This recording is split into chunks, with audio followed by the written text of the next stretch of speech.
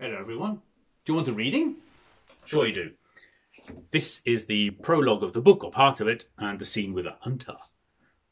The hunter waited patiently in the silence of the night, maybe waiting as long as 2 hours. But this was normal practice for this type of work. 99% waiting and 1% squeezing the trigger. The light of the moon, silence and the salt were his friends today.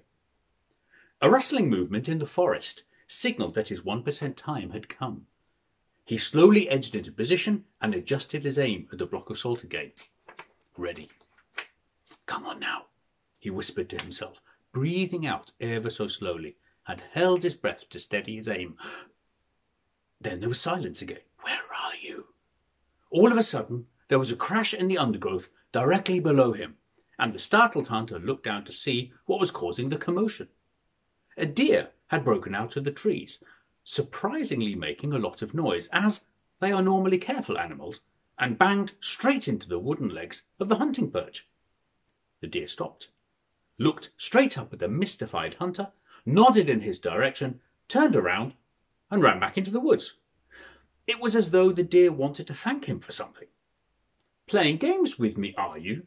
the hunter whispered to himself. "Well, we'll see who'll win," he said, stroking his rifle and smacking his lips. He looked into his sights again and took aim at the block of salt. Blast, where is this damn block? The hunter moved his rifle left, right, up and down, frantically attempting to aim at the block of salt. But there was no block. It was gone. He moved his head away from the rifle, looked at the clearing in disbelief, and then scratched his head. He climbed down from his perch and walked quickly towards the post to find out what had happened, this time not taking too much time to be quiet. No point being secretive now, he thought. To his sheer amazement, the block was not there. Not on the post, nor was it on the floor. How very strange, he thought. Just disappeared into thin air. Okay, I hope you enjoyed that, and look forward to another reading in 2 weeks' time. Bye.